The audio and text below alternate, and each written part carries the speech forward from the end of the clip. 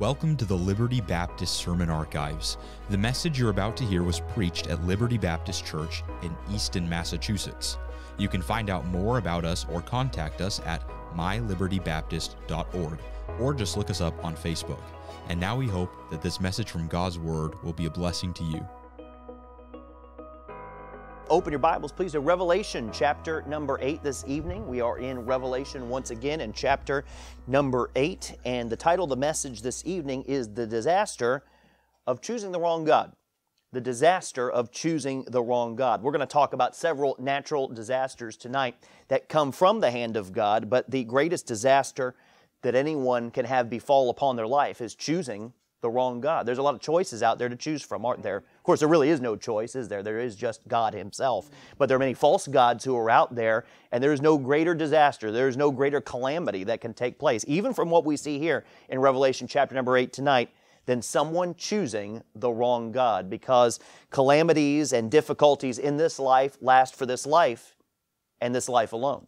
But choosing the wrong God is a choice that has eternal ramifications, that it lasts for eternity, that someone would either spend eternity in heaven or an eternity in the lake of fire in hell. And so, looking at Revelation chapter number 8 tonight, you'll remember that last week we saw from the first 6 verses that there were prayers that were received before the Lord, and we saw that prayer moves the hands that move the world. We looked at that last week, that prayer literally comes before God and changes the course of history. Not the fact that God is unaware of what is going on in history, but that He hears the prayers of His saints, that He takes time to listen to what you and I pray, which is something that should bring great encouragement to us tonight. But yet we saw last week, as we ended in verse number 6, that there were the angels who were there with their hands on the trumpets. They were ready to have those trumpet judgments begin. They were ready for just the word to be given so that they would be unfolding and unleashing upon the earth. And we're going to look at that here tonight. And what's interesting about what we're going to see is that these trumpet judgments, the first 4 we will see tonight, by God's grace, we'll start to look at the next 3, which are even worse than the first 4, next week in Revelation chapter number 9. But what we'll see from these 4 that we look at this evening is they will mimic the plagues that took place in Egypt. Now, they won't plague for plague necessarily, but we're going to see a lot of connections. So there's actually a couple things that I want to point out before we even read our text tonight. A couple things that I want to bring to light to you before we read, so that when we're reading our text, that you'll notice them tonight. The first is that you're going to see the number of 1/3. Quite a bit in the text. That number 1/3 will play a prominent role in this chapter as well as in chapter number 9. And you say, well, Pastor, what is the significance of 1/3? And we could maybe try to look at a few different things of what they could be. And I did some research and saw that there were a few different conflicting ideas of what 1/3 could be. But I do know this as a fact. I know this for certain, that when we were just a few chapters ago, we saw that the judgments were affecting 1/4 of the creation. Do you remember that? Even in Revelation chapter number 6, when we saw those seals being opened, that there was 1/4 of different parts of the earth that were being affected. Now, I'm not a mathematician. We talked about math a few weeks ago, and I don't like math, and I'm not great at math. But I do know this: 1/3 is more than 1/4. So what does that tell us? That we're seeing a worsening of the judgments, and we're seeing the scope of the judgments grow even larger than what we saw when the seals were being opened a couple of chapters ago. But I also notice in our text that the creation is going to be affected in a way that really nothing is spared. We'll see in our text that the ground is going to be judged, if you will, that the oceans will have judgment laid upon them, freshwater bodies will have the same, and even celestial bodies will all have some form of effect laid upon them by God as judgment upon the people of this earth. And just in the same way that the 10 plagues, you remember those plagues, each of them, they were not just plagues at random. God was not up in heaven rolling dice with plagues on them, trying to figure out, well, what should we do first? Oh, blood and water. What should we do? Remember, God very systematically was going through each plague as a way to show the Egyptians how inept their gods were. That the gods of the waters, that the gods of the harvest, that the God of the sun was not able to protect the people of Egypt. So by the time the 10th plague was done, by the time the people were weeping and wailing because the firstborn were dead, their land literally barren and desolate before them, they are shoving goods into the hands of the Jews, and they're saying this: take everything we've got, just get out of here right now. We don't want you around here anymore. The Bible says they literally spoiled the Egyptians, not through warfare, but because of what God did. They were basically giving them bounty and saying this: if you just get out of here now, will you take everything we got? Because we don't want you and we don't want your God around anymore. But as they're walking away, as they're silently leaving on that Passover day, I have to imagine in my mind this land that's scarred, this land that's pretty much destroyed by the plagues, and the cries of the people that are being heard by all of this, and all parts of creation even then around Egypt in that very localized set of plagues was affected by what happened during those 10 plagues. But what we're about to see is not only all-encompassing in the sense that it covers all of nature itself, but it's all-encompassing in the sense that it's not just Egypt, it's the entire planet. So we're seeing a ratcheting up of the amount of judgment from 1/4 to 1/3. We're seeing a ratcheting up of not just localized judgment, but something that is happening on a global scale. And we're going to see that God has a purpose and a plan to this, just like with the plagues. Not that God has this desire to create chaos for the sake of chaos, but God has a plan. And by the way, God has mercy even within His plan. If you're not sure about that, well, He left 2/3 of those things behind. He left 2/3 of people behind. He left a remnant there, so there were still people who had the opportunity to call upon Jesus Christ, their Savior. But I want us to look here tonight at Revelation chapter 8. We're going to start back again at verse number 1 to kind of give us a running start from where we were last week. But we're really going to focus on verse number 7 to the end of the chapter, where it says this: "And when He had opened the seventh seal, there was silence in heaven about the space of half an hour. And I saw the 7 angels which stood before God, and to them were given 7 trumpets. And another angel came and stood at the altar, having a golden censer, and there was given unto him much incense, that he should offer it with the prayers of all saints unto the golden altar, which was before the throne. And the smoke of the incense, which came with the prayers of the saints, ascended up before God out of the angel's hand. And the angel took the censer and filled it with fire of the altar, and cast it into the earth. And there were voices, and thunderings, and lightnings, and an earthquake. And the 7 angels, which had the 7 trumpets, prepared themselves to sound." That's where we ended last week. "The first angel sounded, and there followed hail and fire mingled with blood. And there were cast upon the earth, and the 3rd part of the trees was burnt up, and all green grass was burnt up.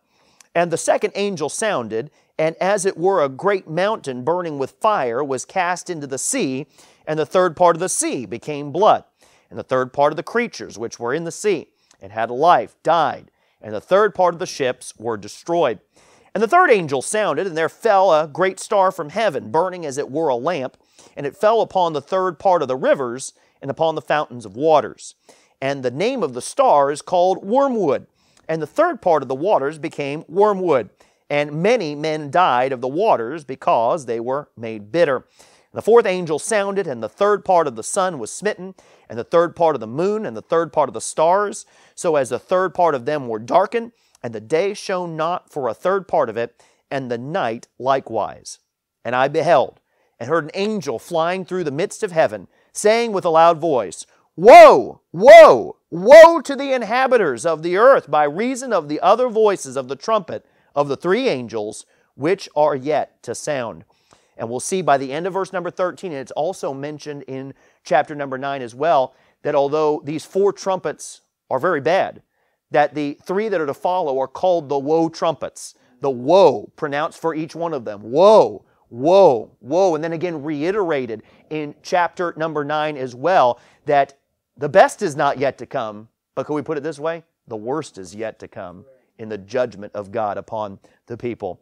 Well, in verse 6 last week, we saw that the angels were ready to sound the trumpets. Now, we've just read their full force and their full effect. And so I want us to look at each one of them here tonight and then to draw some conclusions that maybe will be a help to us tonight as well. So as we look at these, first of all, this outline is going to be it's going to be out there tonight. Are you ready? Number one is this, the first trumpet, all right?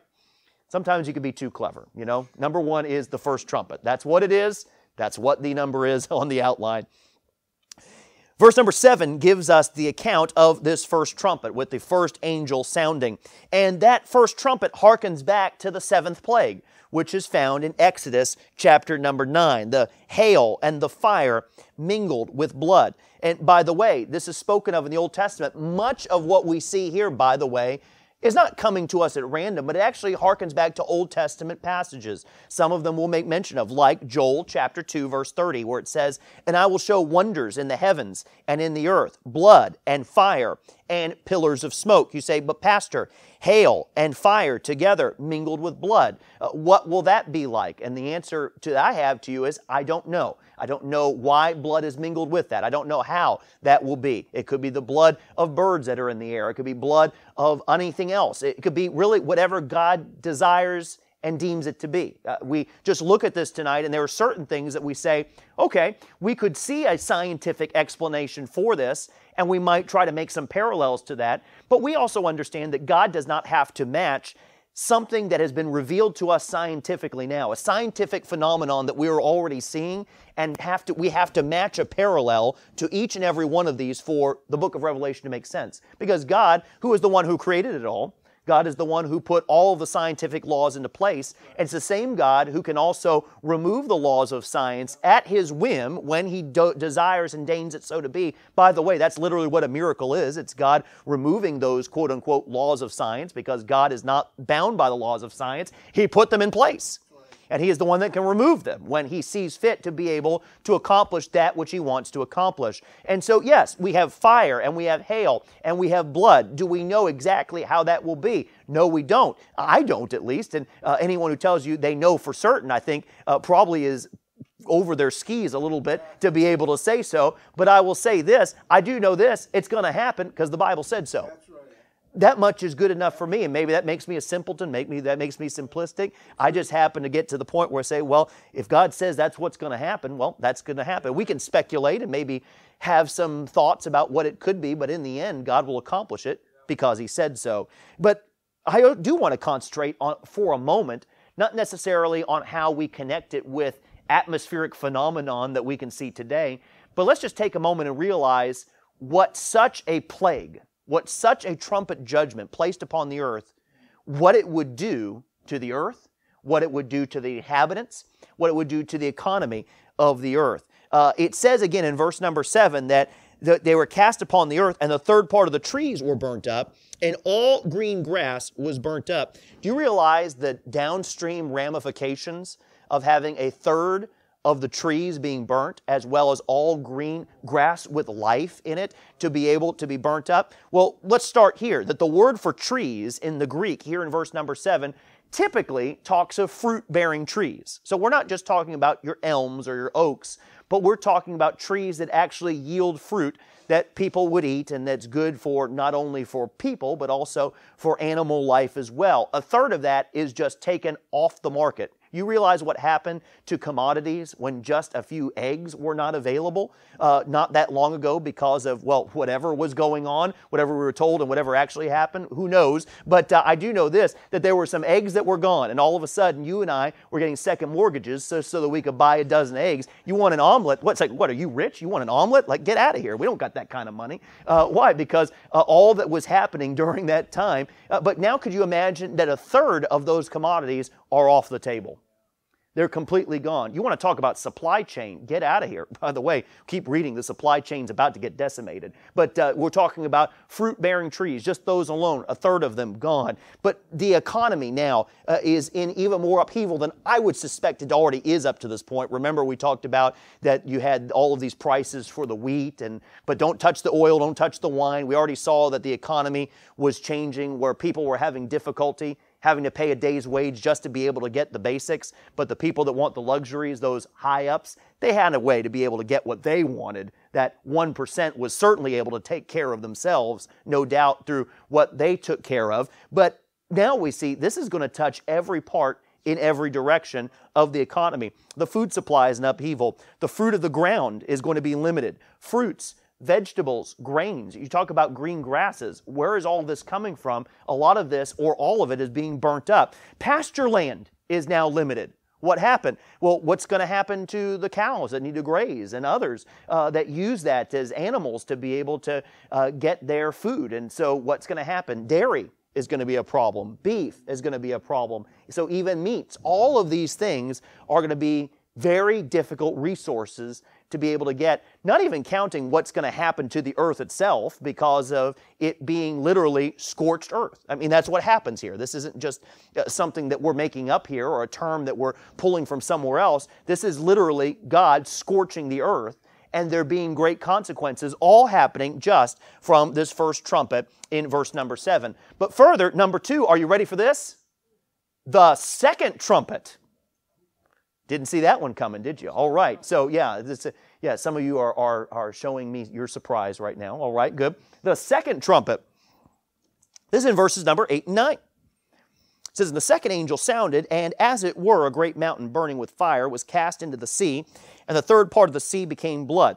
And the third part of the creatures which were in the sea and had life died, and the third part of the ships were destroyed." You think of water being turned to blood, and well, our mind immediately goes to the first plague. When we go all the way back to Egypt and we realize that there were those who were able to, not just Moses, but others who were able to turn water into blood, but the problem was they couldn't turn it back. And so they realized that they didn't have as much power as they thought that they had. But God's judgment in verse number 8 and 9, God's judgment in this second trumpet is threefold. There's judgment upon the seas, judgment upon the creatures of the seas, and then judgment upon the ships of the seas. All three of those have lost 1/3 of their components. Both in Zephaniah 1:3 and Hosea 4:3, it mentions the fish of the sea dying as judgment from God during the end times. Now, there are some who would say, and I did some studying today and looked at some different commentators and different voices that would weigh in on this, that would say, when the Bible talks of the sea here, it's talking of the Great Sea. It's talking about the Mediterranean Sea. And I wouldn't argue with someone that had that opinion, no doubt, but it would seem to me that that would be an odd interpretation here when everything else is happening on a worldwide scale, and all of a sudden we're limiting what's happening here just to the Mediterranean Sea. I understand that many of the nations around the Mediterranean Sea in this time are going to be what we call the hot spot of the globe, no doubt, during this time. But at the same time, I see no reason to look at this any other way than what it is, that 1/3 of the sea, the 1/3 of the creatures, and the 1/3 of the ships will all be harmed, will all be destroyed in their own ways during this time. But it happens because there's this great mountain that's burning with fire. And you say, well, Pastor, what is this great mountain that burns with fire? And I would tell you this, once again, are you ready? I'm not exactly sure. You're going to hear me say that a lot about certain things, but I'd rather tell you that instead of trying to pretend like I don't know. But I will say there is an interesting phrase here, because we're every word Bible readers. We don't just read some words. We want to take into effect every word that's there. There's a phrase that's here that's unique that we haven't seen as much in the book of Revelation, but we do need to take in here for a moment. Look at what it says in verse 8. "And the second angel sounded, and as it were a great mountain burning with fire." It does not say it was a great mountain burning with fire. It says, as it were. So what does this mean? This means this is something that would very likely have the look of a great mountain burning with fire, but is not necessarily a great mountain burning with fire. I think of a great mountain burning with fire, and I think of a volcano. That's the first thing that I think of. But it would seem to me that this is something that's being cast down. And looking in the Greek, it would mean what we would mean today, just kind of to cast out, to cast down, to be able to throw something down. So it's not something that's erupting necessarily from the sea. It seems like it's something that has the look of something that is fiery. Now, what could we look at that? Could it be a fiery meteor that landed in the ocean? Imagine the impact, the deep impact. Imagine the great heat from coming through the atmosphere. Could you imagine literally boiling the waters? Could you imagine maybe whatever type of poisonous effects were inside that, taking that, imparting that to the water, then maybe that spreading through the currents and such? Could something like that happen? Absolutely.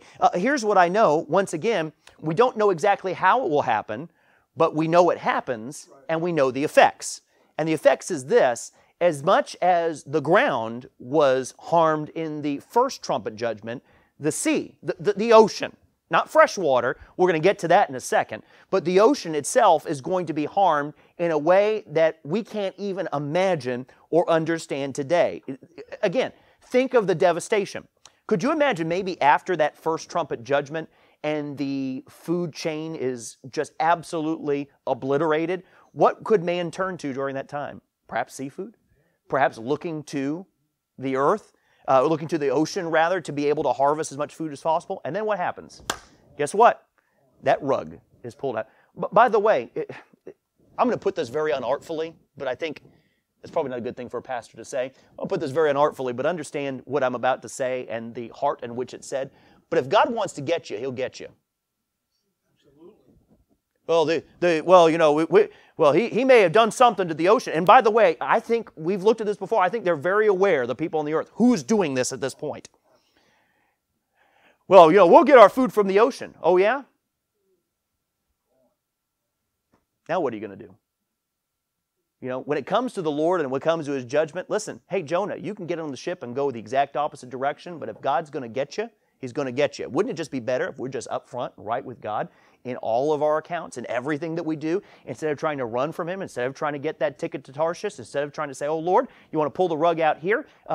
Realizing that if He does that, He's doing it out of benevolence and kindness and love, trying to draw us back to Him. Say, oh, yeah, Lord, you think you can close that door? Well, I'll pry open a window over here. Guess what? The God who closed the door is the one that's going to take the window and slam it on your hands when you're trying to jump out, because He loves you. Because He's trying to draw you to Him. No, not because He's the God of chaos who's up there in heaven just rubbing His hands together and saying, oh, this is great. This is like a big video game. I get to do this over here and just watch it all burn. No. He has a purpose behind every single hailstone. He has a purpose behind the great mountain that's fiery. He has a purpose behind that which is called wormwood, that star we're about to see that comes from heaven. He has a purpose for all of that. And it's not to cause chaos. It's actually to bring people in harmony with Him. That's His desire. Think about this even further. The economy is not stabilized because now the fish of the sea, a third of them are gone. But I did some research on this today. According to the United Nations Conference on Trade and Development, as of 2022, there are over 100,000 vessels globally. Not little boats, but we're talking about global vessels, seafaring vessels, ships. That includes bulk carriers, tankers, container ships, and other types of cargo and passenger vessels. Now, bulk containers are for commodities like grain and rice. Tankers are for chemical products like oil and gas. Container ships are generally for many ready-made products. The kind of things they ship in a container that you buy on Amazon or something that's already done. It's already completed. Weren't you in the Navy? Anyway, but 100,000, sorry, I did, we got to edit that out, but 100,000 ships today. Now imagine what happens when a third of them, 33,000 of them, are gone. Gas, oil, precious metals, maybe wheat that had been stored that they were trying to move from one place to another because so much of it had been decimated. Goods, all of it, not all of it, a third of it, so much of it is gone. Can you see how this is going to affect people? Can you see the lines for toilet paper growing that much larger? Could you see that just being a shadow? Oh, you see that being the head of a pin compared to what we see here already, with just the first and second trumpets being blown. Now 33,000 ships are gone. That's today, by the way. That number, what I read, changed dramatically just in the last 40 years. 40 years ago, you're talking about maybe 30,000. Now 100,000. What if the Lord tarries even longer? Could you see what the effects will be? We can't even calculate. So we see the first trumpet. We see the second trumpet. Get ready. The third trumpet. I like that feeling of mystery. That's good. So, the third trumpet. Verses 10 and 11. And the third angel sounded, and there fell a great star from heaven, burning as it were a lamp. And it fell upon the third part of the rivers and upon the fountains of waters. And the name of the star is called Wormwood. And the third part of the waters became wormwood. And many men died of the waters because they were made bitter. Now, with this trumpet, there is no doubt there's a celestial body that makes a worldwide impact. Where perhaps in the previous trumpet judgment, we could have different thoughts about what it could be, although certainly it does seem like there would be some similarities. Here it seems that there is really no room for us to make another interpretation, that it's something that fell from heaven. And once again, this is not an allegory for, well, you know, there was someone who once was a great person who happened to be on high and they fell, and it was a political leader that, no, we're talking about literal events that are happening future to now, and we see this literal great star from heaven. So is it an asteroid that breaks apart? Is it something that as it enters, because it breaks apart, it's going to enter into the bodies of water, not just necessarily into the ocean, but into rivers and into lakes, and it's going to cause difficulties there? I don't know. It could just be, as we mentioned before, divinely inspired judgment. So once again, we have to remind ourselves it doesn't need to conform to our current anomalies. We don't have to find something that exactly is going to fall from the sky, that's going to go into the water and make a third of the water undrinkable and cause damage and death. We don't have to find the exact parallel. But I will say that we do find some of the elements here already in history and already even in botany. Wormwood. Wormwood, it's an actual plant that is around even today.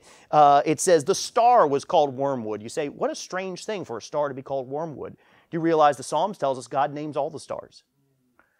By the way, what human being could do that? It'd be impossible. It says God names the stars. Psalm 147 verse 4. He telleth the number of the stars. He calleth them all by their names. That's what it says of the Lord. Wormwood in the Bible is always a representation of bitterness. And it is still a bitter herb today. By the way, consuming enough wormwood can cause death in the person that consumes it. And so it's a very bitter herb, and it doesn't take a lot of it for someone to get very sick or to die. Deuteronomy 29:18 talks of wormwood as well when it says, lest there should be among you man or woman or family or tribe whose heart turneth away this day from the Lord our God to go and serve the gods of these nations, lest there should be among you a root that beareth gall and wormwood. See, God says this, when you take a relationship with me and you turn it into something else, what it is, it's like taking on gall. Remember what they made Jesus drink, that very bitter drink? Gall and wormwood. You're taking it in. When you have a relationship with God and you turn away from it, it's galling. It's very bitter. And that's what's mentioned. In fact, it reminds me of, this is not a plague, but right after the 10 plagues and the Israelites leave, you'll remember they get to the place that's called Marah in Exodus chapter 15. There was a place where there was bitter water that was there. And what did God do? He made the bitter water sweet. But what did He do for the people of God that were following Him? He made bitter water sweet. What is He doing for people that are rejecting Him? He's making sweet water bitter. You see the irony of what God is doing here? Do you see what God is trying to teach and what God is trying to communicate to these people if they would only listen to Him? According to National Geographic, there are 100 principal rivers in the world, with the longest being the Amazon at over 4,000 miles. The Mississippi here in the United States is 3,700 miles long. The thought of water turning bitter is not an unusual one. According to commentator Lehman Strauss, on March 21st, 1923, a volcanic explosion in the Aleutian Islands caused the water to become so bitter that it was unfit for use. So you can see we can kind of make some connections already from just loose threads that we have already of things that we've experienced, but no doubt this is what will happen in the future. And it says that many men died of the waters because they were made bitter, not necessarily giving us the 1/3 number, but many seems to indicate, well, it's not a few. There's going to be many that are going to die. But I would say even more than that, if many will die because of fresh water systems becoming corrupted, I mean, that's what's going to happen. We rely on fresh water today to be able to sustain us. Fresh water systems now becoming corrupted, polluted. They're being filtered in, flowing water into water systems that is now bitter. It's wormwood, if you will. It's not fit to drink, but people have to drink something. They're doing whatever they can. They're desperate for water. They're desperate for whatever they can, just like someone who is on the ocean is so desperate. They're drinking seawater knowing it's going to kill them, but they just can't do anything else. There will be some that will just say, I know this water is not going to be good for me, but I'm just going to take a chance, and many will die because of that. But even during this time, if this is happening to man, what's going to happen to the fish that are in those lakes and streams and ponds that are not just drinking it, but they're immersed in it?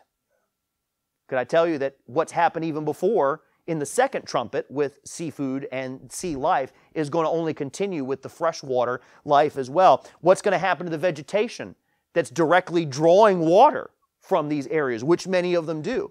How many more are going to die? And so you see that there is just this total ravaging that is taking place all over the earth. And wherever they turn to try to find refuge, God kicks that leg of the stool under as well and says, nope, you can't have that one either. Wherever they turn to think they can find some way to find respite, the fool's errand of all of it is, instead of turning to creation, and we'll look at this in a second, they should have turned to Him. Instead of turning to that next corner of creation where they thought they could find harbor, all they had to do was turn to the Creator God, and they would have found rest for their souls. But instead, they just continue this fool's errand and this fool's paradise over and over and over again. And I'll say this, we'll look at this in a moment, it's not much different from what we see today. Mankind is doing the same thing today, trying to run away from God, to stay away from God, to not be accountable from God. And it's just as foolish today as it will be during the end times. So we see these first three trumpets, and the fourth trumpet, well, is number 4, the fourth trumpet, which is number 4, the fourth trumpet. Number 4. Did I mention that? Yeah, number 4. Thank you, Vince. We'll edit that out as well. All right, number 12. So, no, we'll leave that in. I like that, yeah. Yeah, I like that. We'll leave it in. All right, verse 12. And the fourth angel sounded, and the third part of the sun was smitten, and the third part of the moon, and the third part of the stars, so as the third part of them was darkened, and the day shone not for a third part of it, and the night likewise. Literally, the day-night cycle is going to change. There is no scientific answer for this, other than this is directly judgment from the hand of the Creator, specifically for this occasion. As I mentioned before, it's God who set the laws of science, who is allowed to suspend them. Well, God can't do that to the sun and the moon. Why not? He's the one that put them in place anyway. Well, what will happen to the world? Well, He's the one that hung the world. That's what the Bible says.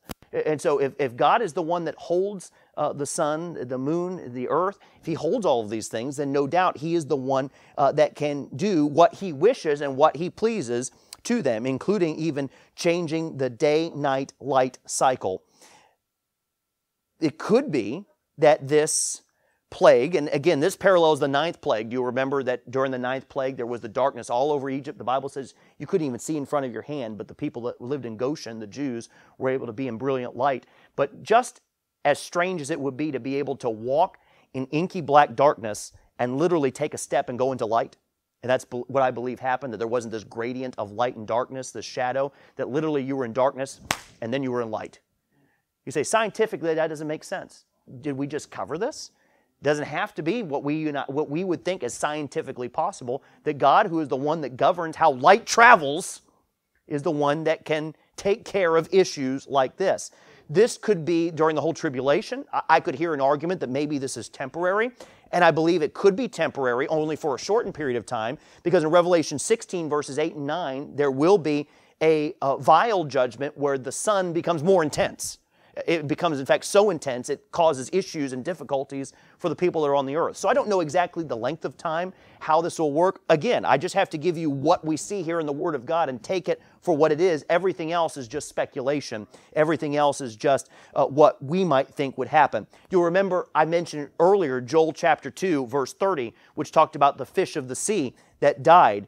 The next verse, Joel 2:31, says, "The sun shall be turned into darkness, and the moon into blood, before the great and terrible day of the Lord come. And even in Matthew chapter 24, Jesus himself talks about the times and the seasons that would be changed during those final days. So this should not be a surprise to us to find this here with the fourth trumpet judgment.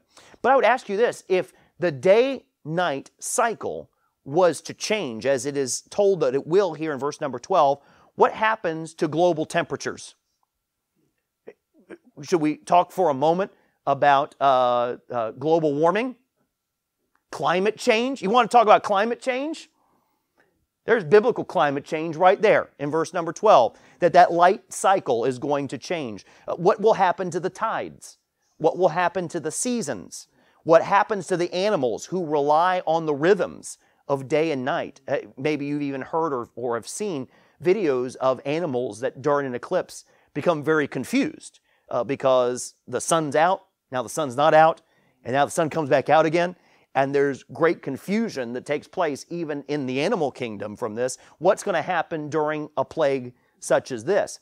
Think of the effect on mankind, who literally can become depressed from too much time exposed to the darkness. What do we hear this time of year? When there's more darkness than light, you hear of people that deal with, it's called SAD, seasonal affective disorder. The fact that you need some sun, you need to be out in the light a little bit. And, there are people that literally live in parts of this world where they have no sun for, at least a couple months when they live in those Nordic areas, up in areas that are very high north. In fact, my father-in-law here would be able to tell you that just in Scotland, that when you get in the winter, you go to work. We think we go to work and come home and it's dark both times. Even more so there because they're so close to the Arctic Circle where they are. Now imagine all of this changing just like that. But I have to think of the scoffers, because there were scoffers in 2 Peter chapter 3, verse 4, who addressed something very similar to this, and they said this. They said, "Where is the promise of his coming? For since the fathers fell asleep, all things continue as they were from the beginning of the creation." What are they going to say now?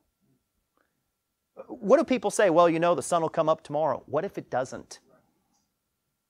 No, I understand it's still going to come up. It's going to be different. But what you can go into an almanac and find sunrise and sunset, and this is the way it's going to be, and no one even questions it. What if you take the charts and throw them out the window?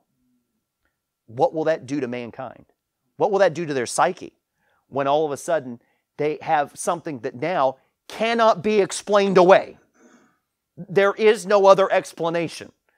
Well, they're still going to reject God nonetheless. As I mentioned, verse number 13, it says there was an angel flying through the midst of heaven, announcing these three other trumpets that are to come. Each one, woe, woe, woe, woe to the inhabitants of the earth by reason of the other voices of the trumpet of the three angels, which are yet to sound. And again, the message is this: the worst is yet to come. You think this is difficult, there will be even more difficulty to follow. But as we tie this up this evening, I want to make a brief observation and a brief application. So we see this here, we see it for what it is, but I want to make a brief observation about this and a brief application to us before we're done. So do this. Would you turn your Bibles, please, to Romans chapter number 1. Romans chapter number 1. Would we agree today that mankind, by and large, has turned the earth into an idol? I think many people would have to agree that that's the case. The tree-hugging movement, I've never hugged a tree. Seems like it's far too difficult to do. Doesn't seem very comfortable to do. I've never hugged one. I have no desire to. By the way, the Bible does tell us that we're to keep the earth and we're to be good stewards of the earth. But there is a difference between being a good steward of the earth and worshiping the earth. There is a big difference, isn't there? God gave us the earth to have dominion over it. He reiterated that not only to Adam and Eve, but also to Noah as well, that we are to have the dominion of the earth, we are to keep the earth, we are to use it for our best and highest uses, but at the same time, we're to do so in such a responsible way that other generations will be able to have the same benefits as we do. But there is a difference between saying, you know what, I'm not going to throw this Yoo-hoo bottle out my car window and into the street. We shouldn't do that. By the way, why are you drinking Yoo-hoo? Who drinks that anymore? So who was that? One of you know. But throwing your bottle out the window and throwing it on the road, hey, don't do that. And saying this, we're going to worship Mother Earth. we're literally seeing people chain themselves to statues. We're seeing people take paint, and we're seeing people take food and throwing it on priceless works of art just to show, oh yeah, well you think ruining that is bad? What happens when you ruin the earth? Making this false equivalency.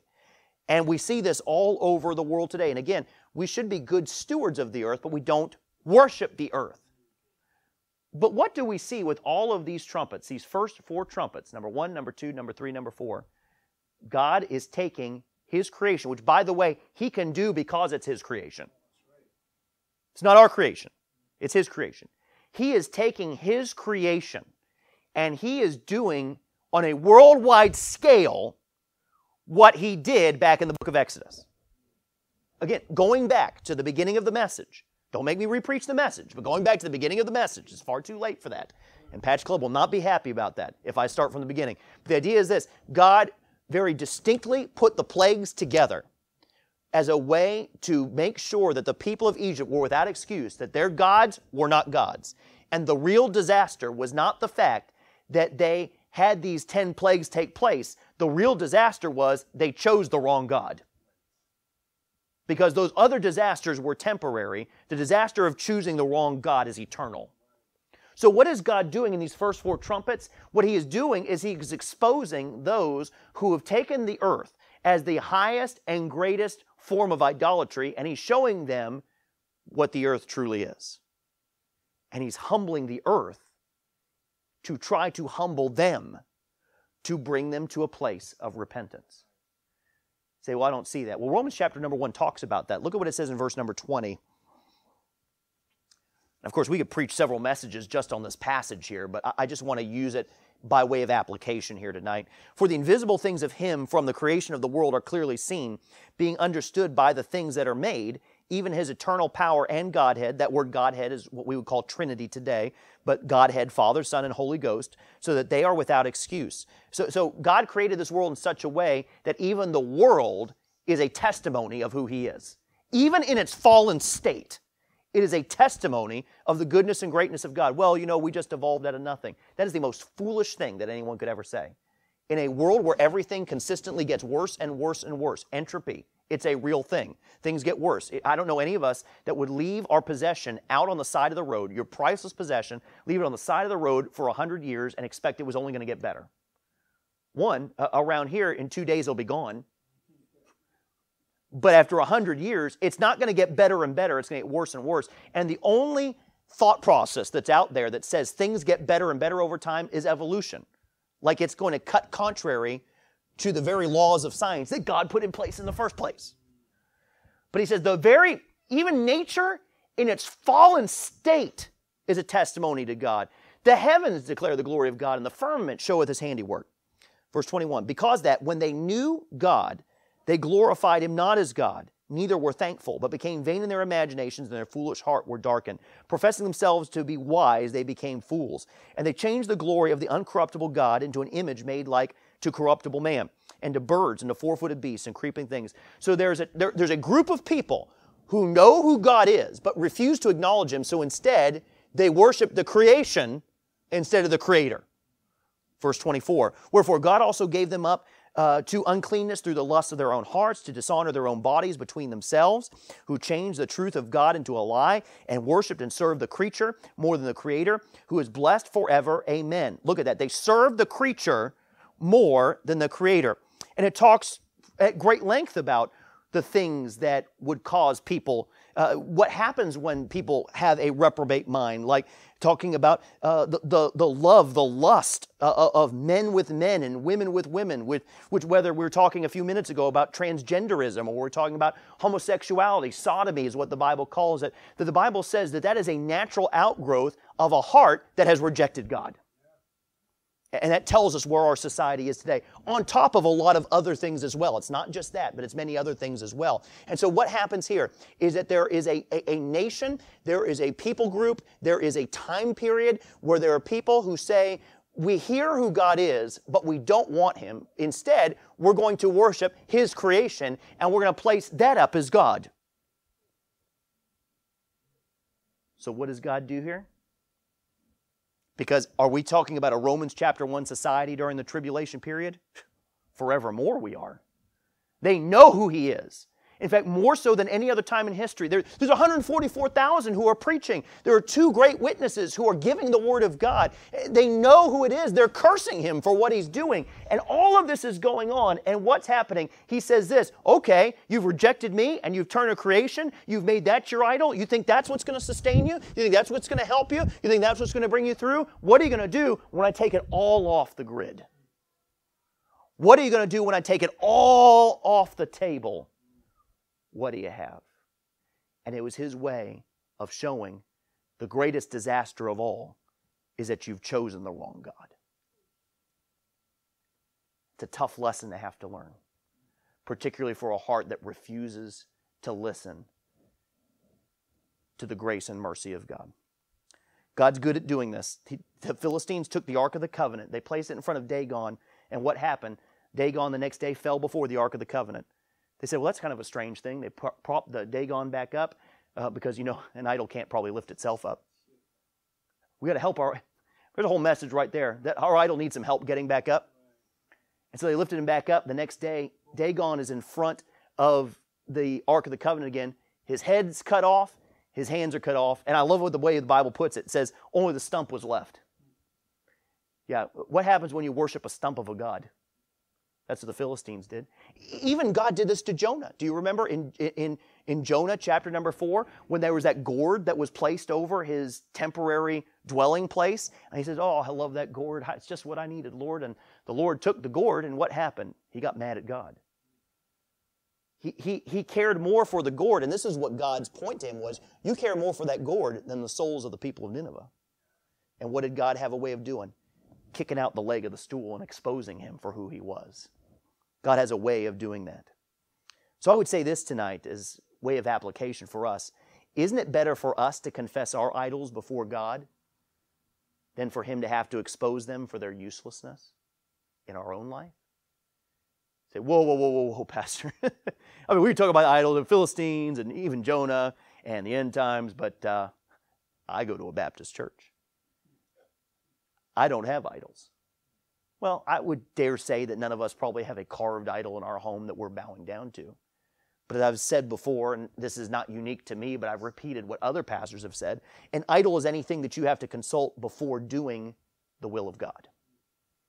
An idol is anything you have to consult before doing the will of God. Meaning, I know what God wants me to do, but what does my family think? I know what God wants me to do, but what about my pocketbook? I know what God wants me to do, but what about my security? See, we can make idols out of anything, whether it's money or power or recognition or family or security or approval or relationships or food or self. Yes, some of our greatest idols are the ones we see in the mirror every morning, that we become the highest authority. It says in 1 Timothy, I believe, if not it's 2 Timothy, lovers of pleasure more than lovers of God. Meaning that we love ourselves and love being pleased more than we love God. What happened? We've turned ourselves into an idol. You know what I would rather do tonight? I would rather confess the idols of my life before God has to say, I need to bring a little bit of calamity in your life to show you how inept your idol actually is. I'll give this to you and I'll be done. I used to love playing Jenga with the kids. Anybody play Jenga with their kids before? You ever played that? It's nice. Yeah, it's a great way to have a good family fight. No, it's a good family game. It's this tower that's made with bricks, these little wooden bricks, and you have to kind of cross them back and forth a little bit. And then as you go, one person will kind of tap the bricks and find one that's loose, and then you put it on top. And the tower gets higher and higher, and obviously as it grows higher, as you're removing the base to make it go higher, it becomes more and more precarious. And eventually, you know what ends up happening? You end up taking out the wrong piece, and the whole thing falls down. What I used to love when the girls were little is they didn't understand what support systems were. And so they would just try to find a brick near the bottom. And they'd say, oh, I think this one's good, Dad. And you know, it wasn't even moving. There were others that you could blow on and the brick would fall out. But they want to grab this one all the way at the bottom, which basically the whole thing rests on. I was like, hey, go ahead, girl, go for it. And you know, before you know what happens, the whole thing falls down. Why? Because they grabbed the one thing that the entire tower was supported on, and everything came down. You know, we have constructed a lot of things in our life that, if we're not careful, look very, very close to idols. I mentioned a few of them a few moments ago. And no, you don't bow down, nor do I bow down to idols of gold or silver. None of us pray to icons anymore, to the saints. None of us do those things, but we have created idols in our minds and in our hearts. And we've built up a very precarious tower that God, in His love and compassion, may just walk by and kick down. You know why? Oh, because He just loves chaos. No, because He loves you. You know, with Jenga, nobody really wins. Ever thought about that? I mean, who wins at Jenga? With Jenga, nobody really wins, but somebody always loses. And it's the same with idols. Thank you for listening to this sermon from the pulpit of Liberty Baptist Church. If this message was a blessing to you, or if there's any way we can serve you, please let us know by contacting us at info@mylibertybaptist.org, or you can visit us this Sunday at 800 Washington Street in Easton, Massachusetts. May the Lord bless you as you grow in His Word.